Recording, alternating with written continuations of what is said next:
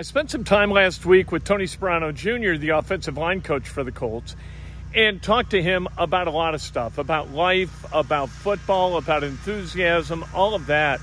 And so you've already heard from him, but he spent some time with the media again today, and I just like him. And I like the energy that he brings to life. And I like being around that kind of energy. So here he is again, about 15 minutes of Tony Sparano Jr., and tell me if at the end of this, you're not ready to go out and hit somebody and protect Anthony Richardson. Tell me that. How do you teach that? You know, I mean, you try to keep everything as similar as you can in terms of teaching concepts. So, you know, within RPOs or within quarterback runs, there's certain things, you know, relative to the scheme that carry over through multiple plays. Mm-hmm. So you teach those principles and the things that carry over, and then the things that are different by play are less, as opposed to trying to teach everything from scratch. You know, hey, look, guys, this play carries some of the same principles as this other one we've already talked about. Here are the real differences in it. So you're able to kind of put things in buckets for the guys and get them to play faster and a little bit more confident that way, I think. What was missing last year? Again, I don't want to speak much on last year. I wasn't here. So to me, again, I don't know what they were being coached to do. I don't know what the scheme was, all those kinds of things that were unique to that. My focus from getting here has been on the vision that I share with these players moving forward and how we've got to develop that identity and that vision and bring it to life out there. To me, dwelling on the past, I just don't see a whole lot of relevance in it. It's a new chapter. Again, staff's new. We've got new players. The system's new. Again, myself, my assistant, Chris Watt, who's been unbelievable. We're both new. So to me, the focus was, instead of dwelling on the past and what was a different year and a different group and a different everything, let's build from day one what we want this to be moving forward. And to me, that's where all of our attention has had to be if we want to do this thing the right way. Quentin said you never turn it off. You're always texting him or giving him tips. So how has that relationship been like with him, obviously being one of those dudes on the line? And then can you turn it off, or is it one of those things where it's like a gift and a curse for yourself? Yes, I'll say this. I'm definitely guilty of what he said. 100% I'm guilty of that. So yeah, I've become quite good at annoying those guys. But look, you know, yeah, when I get home with my family, obviously I want to be as present and devoted to my wife and my kids as I possibly can be. When I'm here, and like Quentin said, sometimes it's after meetings, hey, I might see something, or I might be going back through something, and I see just a little thing that maybe we might not have time to watch that the next day with a group. But I see it and I'm like, gosh, I want this guy to see this because I think it could make a difference for him, even if it's something small, because to me, the small details in everything you do are really the big things. You know what I mean? Little details make the difference. That's consistency in this league. That's consistency as an offensive lineman and as a group. So if I see something small, I don't want to let it linger, or hey, maybe we don't have time to look at it in a meeting, so I'll take a video of it, you know, I'll the voiceover on it, or I'll text them and say, hey, look at this.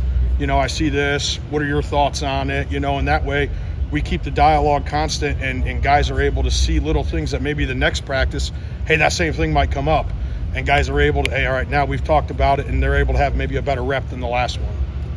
So it's just trying to do everything you can to be as good of a coach for these guys as I possibly can be. That's my motivation. How did you and Shane hook up? Because I correct me if I'm wrong, but it didn't seem like you had a previous We did not. relationship. So that must have been the greatest interview ever.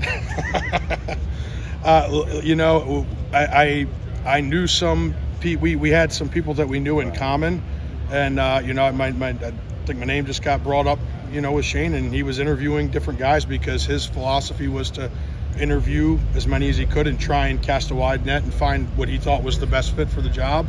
And you know, my thought was to just go down there and be myself and swing hard, do the best I could possibly do, and then just see what happens. And fortunately, you know, he wound up picking me, and I'm really, really grateful to him and to the organization for this opportunity. What do you remember about that interview? It was incredibly detailed. Really? Everything that you could possibly ask was covered. And I'm talking about from scheme, technique, vision for the room, mentality, who you are in terms of character, and what values you have off the field, on the field with your players, in terms of the culture that he wanted to imprint here, and how maybe I would fit into that. All that was part of it. And so it was really in-depth. It was really thorough. And honestly, I'm really grateful for that process, because I came out of it feeling like if they pick me, they want me for me, not me for maybe something they thought, oh, hey, maybe he could be this, or maybe he, like, they knew who I was when I left there and had a good impression of me and my personality and my style. So when he called me, I was really excited because I felt like he picked me for me. Isn't that kind of unusual? Because most coaches, especially first-time head coaches, they go to what they know. Yeah, sure. It's very unusual. Yeah, again, I'm grateful for it because I think that you can find some really qualified, really good coaches that fit you. If you cast a wide net. I know when I was with Brian Dable last year in New York, he had a similar philosophy where he interviewed a lot of different people for jobs, and with the same goal in mind. Hey, let's find the best possible candidate for this job that'll fit us, that'll fit what we want to do, so that we can really hit the ground running and have a shared vision. So I thought the process was tremendous, and again, I'm just really, really grateful. Did you talk with Pat Meyer at all about Shane and all that? Yeah, absolutely. Pat's one of your mentors there. Absolutely. So do you subscribe to a lot of the same Pat Meyer philosophies of, pass pros a lot like run blocking, where we want to be aggressive in pass pro, we want to go out and get guys, we want to kind of treat it like run blocking, we want to keep our guys aggressive out there? It depends on the situation. A lot of the things that I learned from Pat and that I worked with Pat and did in Carolina, I believe in. There's some things that I believe that are different.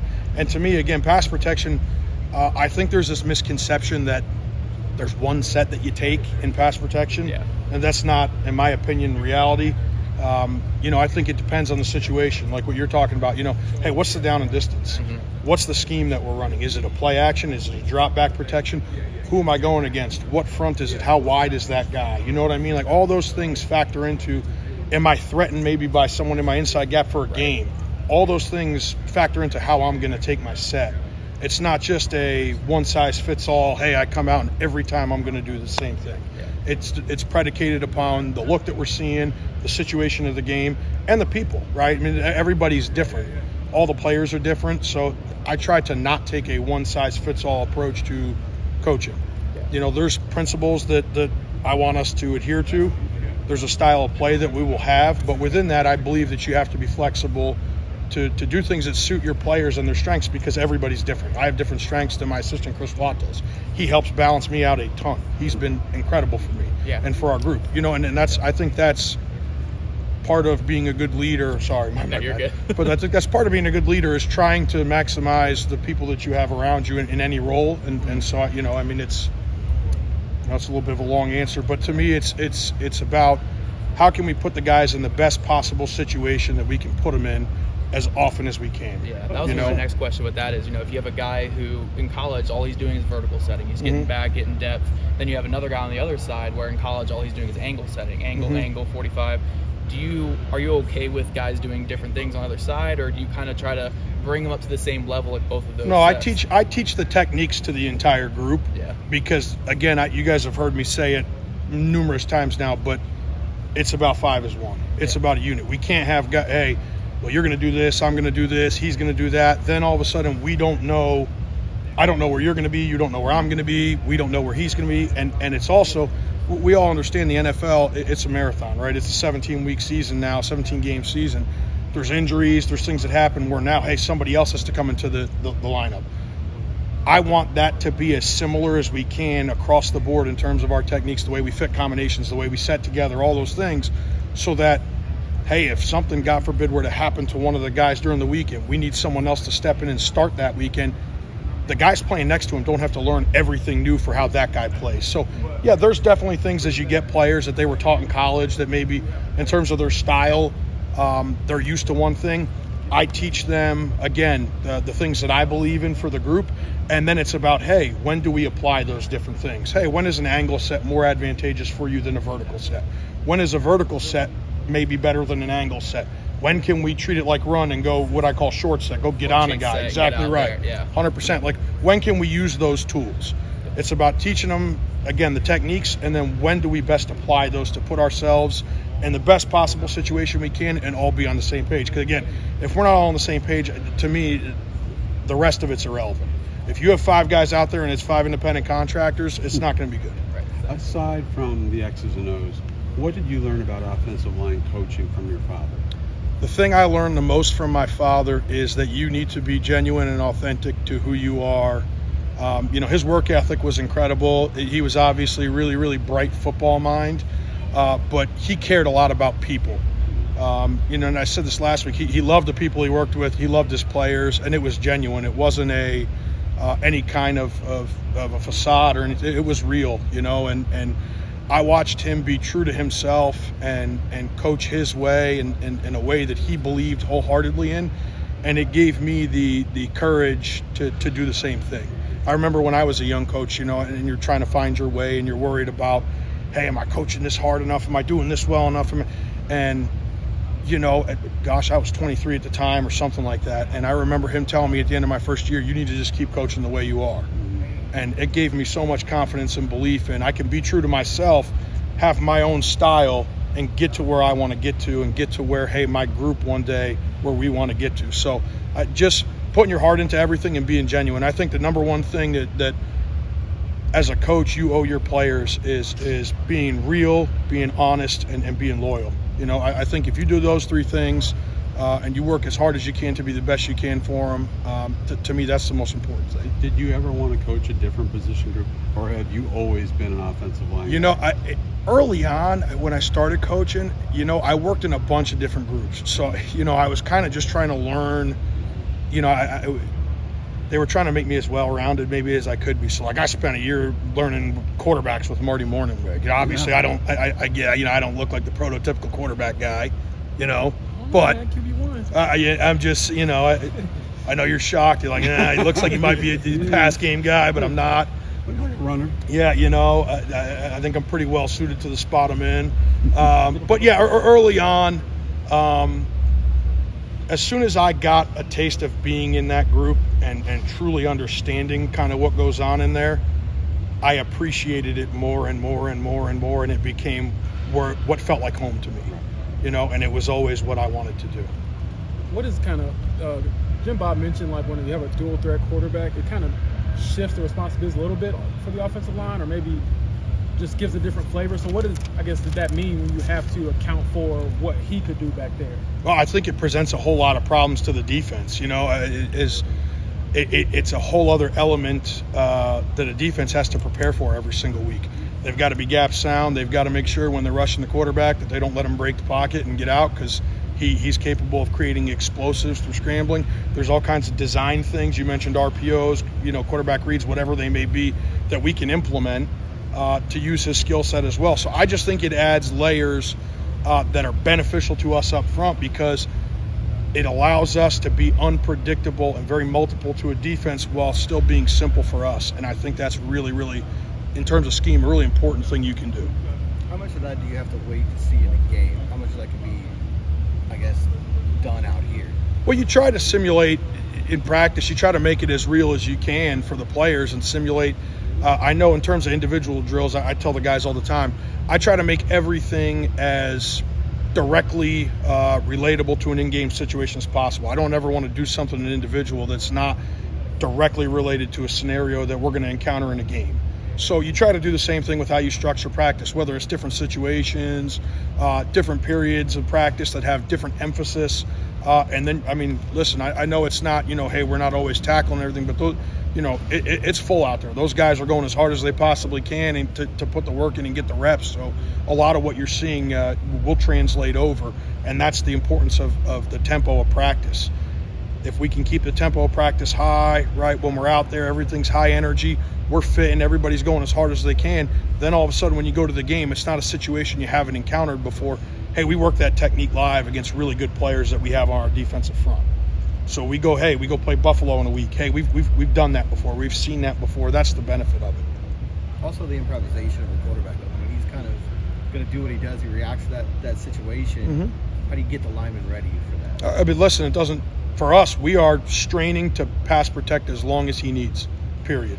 There's not a time clock on our service. I tell the guys that all the time. We are not, hey, look, we got him for 2.5 seconds. As long as he needs, we're going to strain to protect him. So, again, from that standpoint, that's our job. That's what we're doing. Hey, real quick, do you feel like you are continuing your father's legacy in some ways? Yes, I do. I carry him with me all the time. I feel him. I feel his presence with me all the time, and I lean on the things he taught me all the time. It gives me a lot of pride to be able to carry on his name in this business, something that meant so much to him, and that's a big motivator for me. Every day I want to do the best I possibly can to be the best coach for these players, because it's what they deserve, is to have a great coach, and I want to make him proud of me. So I love him. I miss him every day, and it's funny, he would tell me things when I was younger that maybe at the time I didn't understand, and as time has gone by, and it's not even just about football, it might be about life, my kids, and I'll encounter a situation and I'll go, wow, that's what he meant, and so in a way I kind of feel like he's still teaching me things, even though he's gone. It's Tony Sparano Jr. I didn't know his dad, but I got to guess that his dad's proud of him, because Tony Sparano Jr. is living his life. And the thing that dads want most for kids is what he was talking about. It's authenticity, and it's about a joie de vivre, right? It's about enjoying what you do as much as you possibly can. And you can tell that Tony Sparano absolutely does. And you can hear it in the voices of the offensive linemen when we talk to them. We've heard from Quentin Nelson. Quentin Nelson is talking more this year. He spoke for 8 minutes. That's like Greer Garson at the Oscars. There's a dated reference. Talking for, giving an acceptance speech for 45 minutes. That is a stupendous achievement. This guy has so much enthusiasm for the game and for Sparano as he teaches the offensive line position that he's willing to stand in front of us and talk forever. Love Tony Sparano Jr.